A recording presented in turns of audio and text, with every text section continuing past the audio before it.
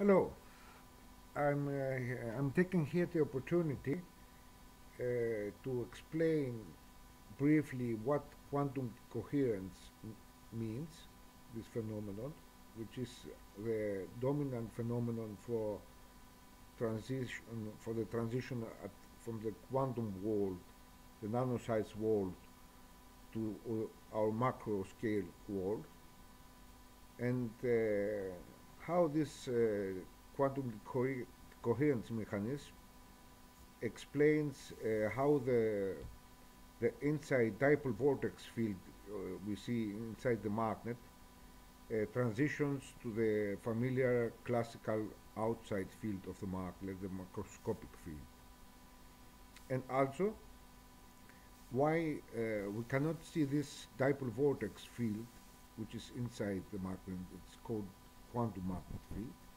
Why we cannot map it with normal iron fillings, and we need instead this 10 nanometers magnetic nanoparticle which are inside the Ferrolens. So let's begin with briefly what a few words explaining what quantum coherence is. It is well known, facet of quantum field theory, that everything can be described in quantum mechanical terms. Every system can be described by its constituents, which is very smaller. So however, the complex interactions between a physical system and its surroundings, the environment, which is we refer to the macro world, disrupt the quantum mechanical nature of a system and render it classical and under ordinary observation, meaning observation by us. This process is known as decoherence, or more precisely, quantum decoherence. So, in our previous presentation about the misconceptions concerning the Ferrolens, some common misconceptions, we show that the inside quantum magnet field, which is actually a dipole vortex field, a dipole magnetic flux vortex field, generates the outside field of the magnet. And we say that the Ferrolens does not sense the outside field, but the inside field of the magnet, which is called quantum magnet field. So you can say that, of course, you can say that this field here, this dipole vortex field configuration, magnetic field, produces the outside field. But in quantum mechanical theory terms, we don't say that. We say that the quantum field, which are these two dipole vortexes, these dipole vortices here, which are joined together, that these fields this quantum field here decoheres to the outside macroscopic field. So this is a more precise description. And we can see that also here with the lens, with the actual field shown by the lens.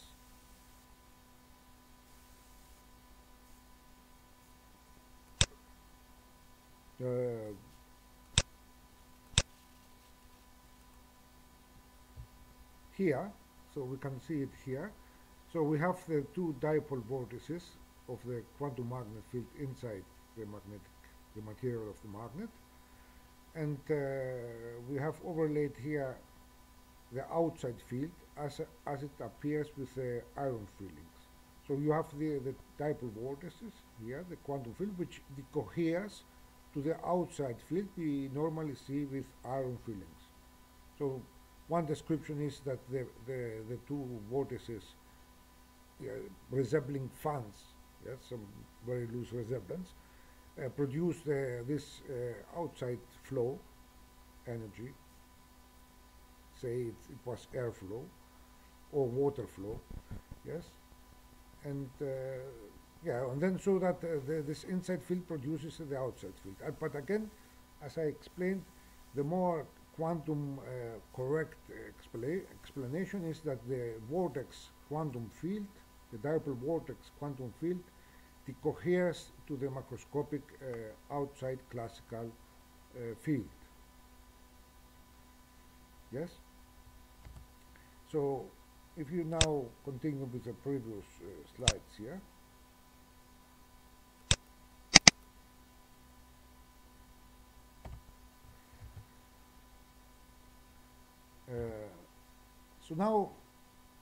so quantum decoherence has many levels of explanations, and we have quantum decoherence of fields, but also quantum decoherence are also in magnetic sensors. When we say magnetic sensors, we say we can refer to anything which can sense magnetic fields, and in our particular case, the individual flux lines inside a magnetic field. Notice here that a Hall sensor is not used for mapping individual magnetic flux lines. A Hall sensor, a magnetometer which is fitted with a Hall sensor, senses the B field, which is magnetic flux density, the degree of how dense the magnetic flux lines are together, not for mapping vector individual magnetic flux lines. So the question now here is why we not see this spiral dipole vortex field of the quantum magnet field of the in every magnet, inside every magnet, when we just sprinkle iron fillings. Yes? Why we don't need these 10 nanometer size particles inside the Ferrolens to see this, and why we cannot see that with just with normal iron fillings or iron shavings? Yeah. So if you look here, if you go to the internet,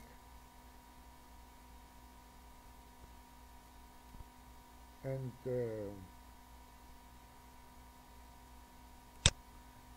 type in here just iron fillings magnet,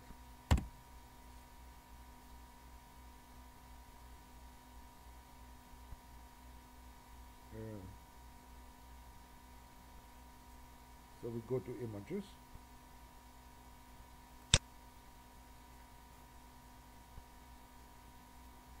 Yes. So we see here in this mapping of the magnetic field of a magnet using iron fillings or just iron shavings. Iron fillings, they are more like powder-like. So iron shavings are larger chunks of ferromagnetic material. So in this case, the magnet is under the paper, and we can see also the field lines here. Yes, the field lines here connecting the two poles. Okay, but again, these lines are not the lines inside the magnets. They're still the field lines outside the magnet. They are still part of the classical outside field of the magnet. They may be overlaid above the body of the magnet, but it's not its quantum magnet field. It's not its quantum dipole vortex field. They're still the lines inside, outside the magnet, the outside field. So we don't see here this dipole vortex. I have shown you this spirals configuration, but we see the outside field. So we need for that the Ferrolens. And so what is an explanation, and also to demonstrate how decoherence works. So a simple example to understand what how decoherence, quantum decoherence involves and changes things to the ability of a magnetic sensor to precisely map the curl of the magnetic field. I have done this little drawing here.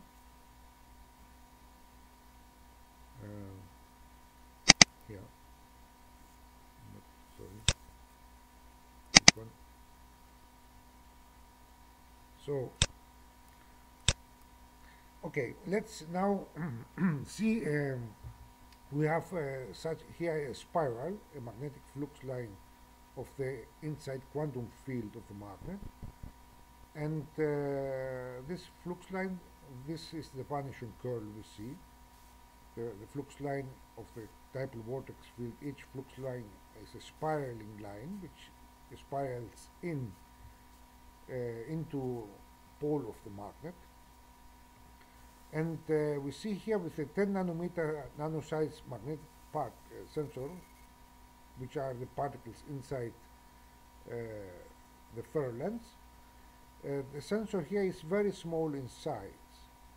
So this line here, theory says that each point of a flux line is there is a magnetic force vector involved, with each magnetic vector a tangent to each point of this magnetic flux line.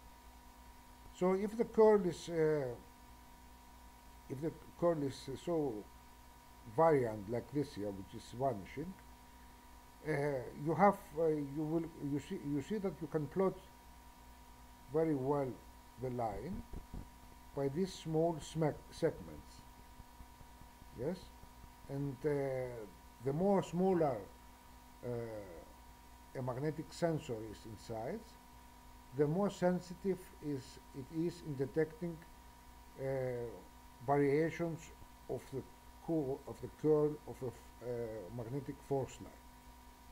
So you can see now that by being small means everything, means that it can sense quantum fields. So we can draw precisely, aligning each small nanoparticle here, each nanochain, and precisely map this quantum magnetic flux line, this vanishing curl flux line. But if you, so the curl is accurately mapped in the case where the sensor is very small.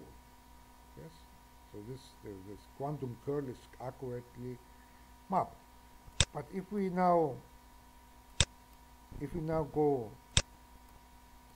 in the case of an iron filling, yes, we see that now the segment we have in order to map precisely such curl in a magnetic flux line, in a quantum magnetic flux line, is much bigger. Actually, an iron filling powder, not shavings, powder, has a size of 40 micrometers compared to the 10 nanometer size of the nanoparticles inside. So these are 10 nanometers, which is billionth of a meter, and this is 40 micrometers, each iron shaving, more or less, that is the size, 40 micrometers usually, which is almost 4,000 times larger, exact 4,000 times larger in size than the nanoparticle inside the Ferrolens. So this makes this now is a macroscopic sensor, we call it macroscopic, and is destined that it will have quantum decoherence. So this sensor cannot sense the quantum field. It has no sensitivity to sense this kind of changes of the curl of a magnetic flux line we see inside the quantum, inside the field of a magnet, the quantum magnet field. And actually, you see that you cannot just make tangent each sensor tangent to this magnetic flux line. it's impossible to draw in such detail this line by using such a large scale size sensor. So how you will map this magnetic flux line with a sensor particle thus relatively big? So you see now that why we say that the Ferrolens has minimum quantum decoherence, meaning that its sensors can sense this quantum field, these small changes and continuous changes of the flux, of the curl of the flux line. But instead, as you go larger and larger in size, the magnetic sensor gets less and less sensitive. So it becomes more insensitive and cannot sense this quantum spiraling flux lines inside the field of the magnet.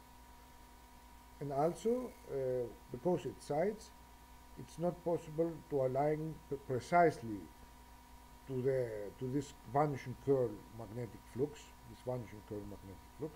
and so it cannot map correctly the quantum magnet field of the inside the magnet, but instead senses only the outside macroscopic field.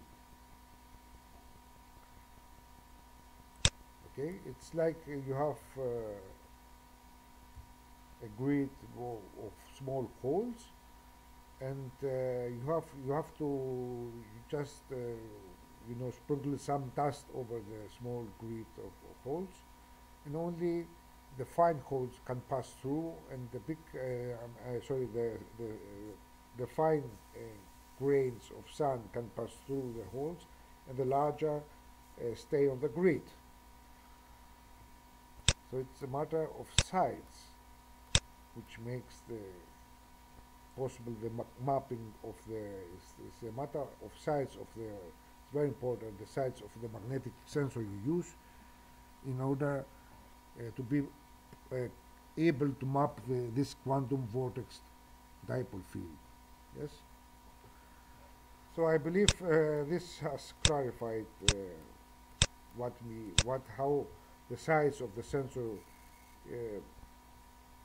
has very important role when mapping the quantum field of the magnet, and why this is not possible with normal iron fillings, which are macroscopic sensors. So in order to sense the quantum field, you need quantum sized, nano-sized magnetic sensors. And with macroscopic sensors like iron fillings, you map the outside field. So this is here, these iron fillings are sensing the outside field because they are together with a field which decoheres from the inside to the outside. It decoheres from the spiraling field, dipole vortex field, to the more axial classical field. These iron filling sensors also decohering by sides. The larger the sides, the more the properties and sensing abilities decohere, and therefore are able only to sense the outside field of the magnet, the classical field. But iron fillings, the particles inside the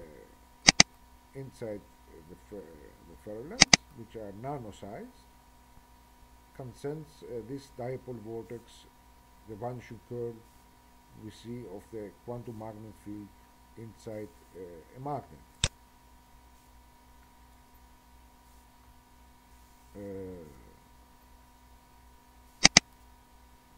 And therefore are able to show us this picture here. So thank you again. This is Emmanuel Markoulakis from the Hellenic Mediterranean University. Bye.